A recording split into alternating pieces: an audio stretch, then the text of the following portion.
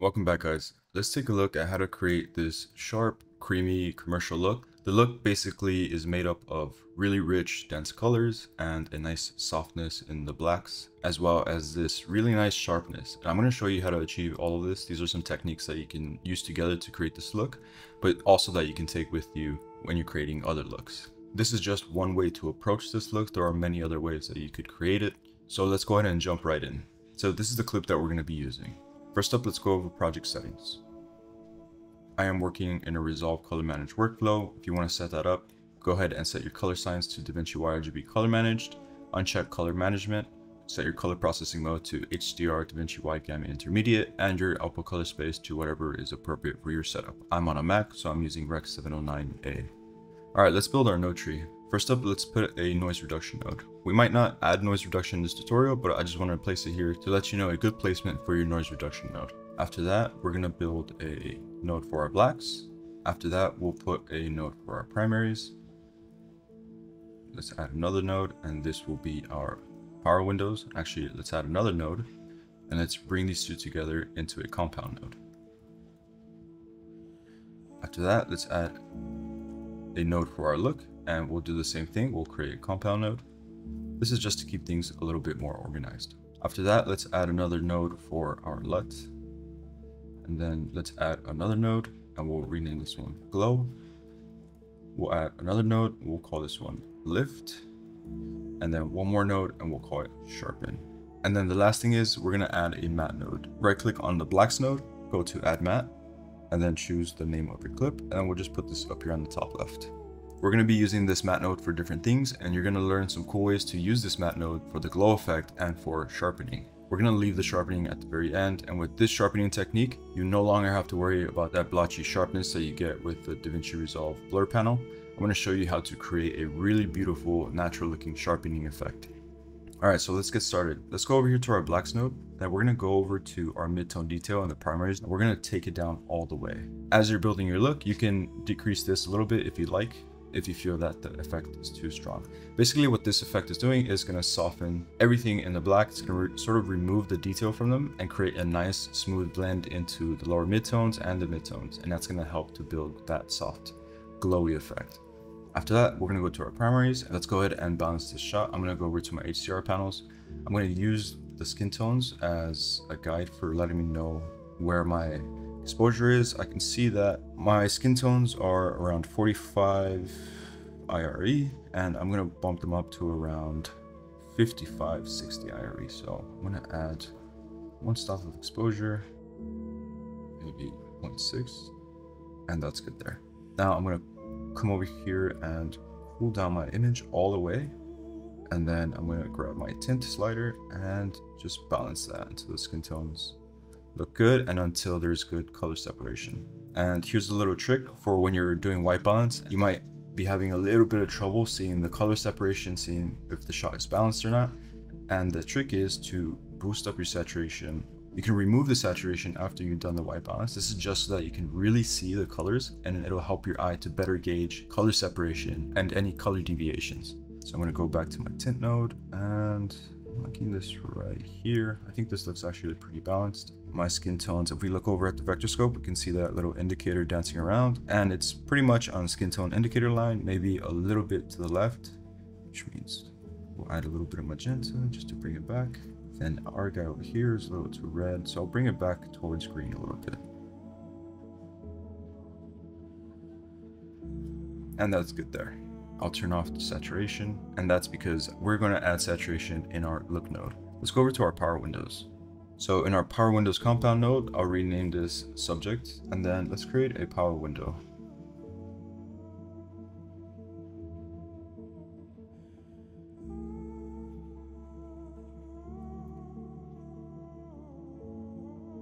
And feather it out all the way. That's good there. And then we'll track it. I like to have 3D, rotate, and zoom turned off. If you've ever tried tracking a power window and the power window sort of goes crazy and stretches all over the place, you can uncheck these three settings and you should find that that helps that issue. So I'll hit track. In this subject node, I just like to boost up the shadows a bit. to about 0.3. And then in this node here, I want to affect everything else that's in the shot. And we can do that by grabbing this alpha output and bringing it over to this node, and then going over to the key panel and inverting that selection. A quicker way to do this is to hit Option O, and that'll create an outside node. I'm going to actually come back to my subject node, and then I'm going to open up my power window just a little bit. In this node here, what I'm going to do is bring down the light just a little bit. I'm going to turn off my highlight. Once we have built our look a little bit more, we'll come back in here and make some more adjustments. Now let's build our look. And the first thing we're going to do that is add our LUT. I'm going to add my K83 D55 LUT. You don't need this LUT for this look. You have a Kodak 2383 LUT built right into DaVinci Resolve, and this is how you would set that up. Let's pretend I deleted this node. So after the look compound node, you would add 2 nodes. Come over here to your effects panel, grab a color space transform, bring it in, set your correct color space and input gamma settings. In this case here, we're going to do Rec 709, Rec 709, and then for the output color space, you're going to set it to Rec 709 and Cineon film log. And then we can rename this node CST, and then this will also be LUT. And then in the second node, you can right click, go to LUT, go to film looks. You'll already have this folder in your DaVinci Resolve version, and then go down to Rec 709 Kodak 2383 D55. And it's basically giving you the same look. I like my LUT. I think that my LUT reproduces colors a little better, so we're going to use my LUT. So I'll delete this. I'll enable this node. And now let's go into our look compound node. With Resolve 19, I believe, DaVinci Resolve has updated compound nodes, and now you don't have to hold down Command and then double click to enter a node. You can just double click on a compound node and you'll enter it automatically. So let's rename this HSL, and this is basically my secondaries node. I just prefer to call it HSL, so I'll just call it HSL. And then in this node, we're going to call it HSV saturation. And then in this node, we're going to call it HSL saturation. We're going to leave this for now. Let's go over to our HSV saturation, right click, go to color space, HSV, right click again, go to the channels, and let's turn off channel 1 and channel 3. Good, now we have this node set up. Let's go over to the HSL saturation node, right click, go to color space, HSL, right click again, and let's turn off channels 2 and channels 3. We're going to be able to add some very beautiful, dense, color-rich saturation with this setup. So let's go over to our gamma wheel, and let's bump this up to around 0.5. Actually, might bump it up a little bit more. Let's say 0.08. Perfect. And then I'm going to come over to the HSL saturation, and then I'm going to come over here to my lift, and I'm going to set it to -0.01. And what this is going to do is it's going to clean up the neutrals. And what that means is it's going to take all the hues in the shot that are the least saturated, and it's going to remove the saturation basically. If I turn this on and off, you can see that that sort of takes away some of the saturation that we've added in the HSV node, but that's not a problem because we're going to come back into the gain wheel here inside of the HSV node and bump this up to recover that. The difference between adjusting the saturation this way with the gain wheel or the gamma wheel, the gain wheel is taking the outer edges of the saturation and pulling them out. And then the gamma wheel is working more in the center of it and pushing things outwards. It also affects the top end, but it first targets the colors that are closer to the center. And a good balance of these two, depending on the look that you're going for, can help to create that really rich saturation effect. This HSL node is where if you would like to adjust the hues of your shot as a way to build the look, this is where you can do it. I'm not going to do it for this footage. I like the natural colors that are in this shot. We already have a color aesthetic and a contrast curve being applied with our LUT here. And so this HSL node would just be if you wanted to fine tune those hues. And since this is a commercial look, if you're doing this for a client, this would be where you would want to target any hues. Let's say the client has a specific brand color that they like to use in their videos. This is where you can bring in that color. Let's say they had a specific blue. You could come in here and target these blues and switch it over to match that color of that brand. So let's go ahead and exit our look node. And now we're gonna add some glow.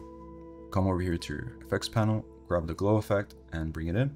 And before we continue, let's grab our matte node, let's grab the alpha output and link it to our glow node. And now over here in the glow effect, we have these two boxes here, alpha masks light sources and alpha limits effect. What alpha masks light sources does is if there's some sort of key going on inside of the glow node. So for example, if you made a selection using the qualifier, in this case, we're using this matte node, which creates this key here. Everything that is white will be affected. Everything that is black will not be affected. If we turn this off and bring the shine threshold all the way up, this glow effect is shining off of everything. If we turn this on, we can see how the glow disappears from the low end, right? And now it's just really prominent up here in the high end. And that's because with this key here, we're only affecting the highlights. And that's exactly what we want. We only want to add this glow to just the highlights. We also have alpha limits effect, and that's going to further limit where the glow is shining. So we're going to check that. We really only want to limit this glow to the shiny areas in the shot. So the only settings you need to worry about here in the glow node is to bring the shine threshold all the way down. And then I like to turn off the saturation just because I like to have full control of my colors in their own separate nodes. And so I always turn off the saturation here in the glow effect. Now we're going to leave the composite type to add. And then with the opacity for now, we're going to set it at 0.2. Okay, if I enable and disable the node, you can see we're still getting a small glow effect. We're still going to affect this look a little bit. So let's leave it here for now, and let's go ahead and adjust our look a little bit more. So right now our look is looking not so bad, actually. It's just got a lot of contrast, right? And we're not clipping, right? We're not losing any data. Everything's looking healthy, but there are some things that we need to address. Number one is this hotspot over here, which really takes the eye away from our subjects. And number two, the contrast, right? I want to lift up this image a little bit more, and I want to open it up and help to reveal more details in the shot. So first up, let's take care of this hotspot here, and we're going to do that by going into our power windows. We're going to add a node here, and then we're just going to quickly add a custom power window. Doesn't need to be perfect. And then we'll track it. And now with that power window there, we'll go to our HDR wheels. We'll go over to the light wheel and decrease that by -1. And here it is before, and here it is after. Another thing we'll do is to feather out our selections to maybe like 0.30, and that's looking much better. And so let's tackle this contrast in a very creative way, and I want to show you this technique as a way to show you one way to draw the eye into a subject that you want. And then we'll call this node background. And so in this background node, I'm going to decrease the contrast as a way to lift everything up, right? We could go into our look node here, maybe add a contrast node, and then open up the entire image. And you could do that. I'm going to show you this other technique, but if you don't want to use that technique, you can use this technique. I'll just leave this off for now. I'll go back to my power windows, and in my background node, I'm going to decrease the contrast. And I have this reference level down here set to 4 IRE, and that's just giving me a good reference point for a nice black point that's dark but not too dark. And I'm going to decrease the contrast of my background to around that point. Now I'm going to come in here to my subject node, and I'm going to decrease the contrast, but I want to leave the contrast a little bit more pushed. And actually, I'll turn off the power window so we can see, right? If I move this around a lot, we can see how we're just affecting the contrast in that area. And boom. There you go. The human eye naturally falls on a contrast point. And so because we've hidden slightly bit more contrast here, it's going to help for the eye to land naturally on our subjects here. So now that we've done that, let's go ahead and adjust our glow. I'm going to bump this up a little bit, maybe to around 0.3. I might then just bring this down to around 0.28. And this lift node here, we're going to add to the creaminess, the softness of this look by going over to our curves panel. We're going to come down here to the soft clip, and under low soft, we're going to bump that up all the way.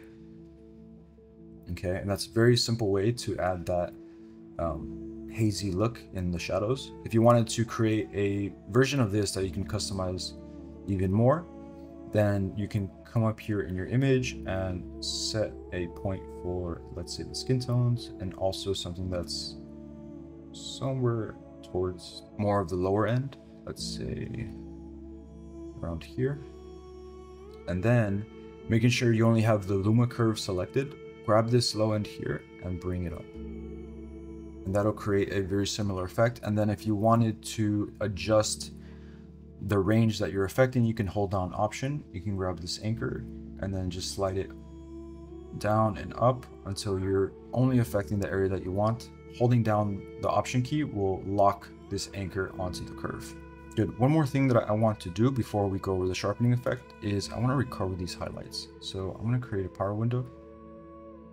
I'll just put it here, fill this out all the way, and we'll track it. I'm going to come in here into my HDR wheels. I want to check which wheel has them. I want to see if I can adjust the specular wheel to affect just those bright spots. So I'm going to bring down this limiter, and that's good there. Then I'll boost this by around 2 stops, and that's good there. We can see that now these lights are up here and they're not clipping, and that's just going to help to add a little bit more shine in our image. We can see that this is affecting our subjects a little bit. So one way to quickly handle that is to come over here to our saturation in the qualifier and just bring this down, say to 1, and then bring up the luminance. So we're only affecting that. Let's add some softness to this, maybe 3. We'll also add some softness here. Nope, maybe not. Just a little bit. And we'll add some denoise, and that's good there. I can see I'm affecting the shirt here. That's fine. I'm not gonna worry too much about it, just to give those lights a little bit more life. Okay, let's go into this sharpening technique. So first thing, we're gonna grab this matte node again and add a key. The point of this look is to have a very soft look, and created that with different elements, and we don't want to affect that, but we want to add back in some of that sharpness that we like in commercial looks. And so one of the ways to do that is to make sure that we're only adding sharpness in the highlights, in the areas where there's actual detail that we want to bring out. And by limiting the sharpness to only these areas, we're going to be able to create that effect very beautifully. Let's go over to the blur panel.